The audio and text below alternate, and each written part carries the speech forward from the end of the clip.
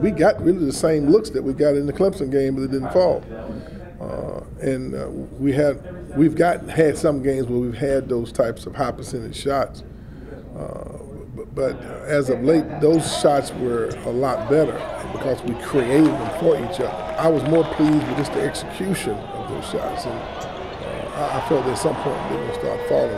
I think it really helped us. We was making nice shots. We played really well, so I think it's going to help us down the stretch. It was a good game. We know that defense is our calling card. That's Florida State DNA. It's how Coach Hamilton built Florida State up. It's by defense. It just happens now that we can actually score better than teams in the past. So we just keep building, keep getting better. They're not starting over with freshmen and sophomores. They have 3 seniors, a redshirt senior. So they have experienced players that have been around in their program for the last couple of years that understand their system.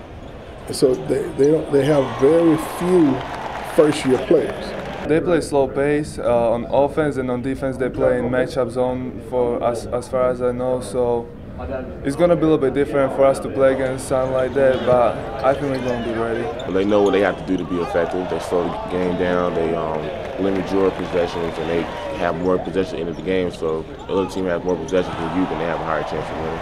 We're not where we like to be because every game takes on a different personality in the ACC.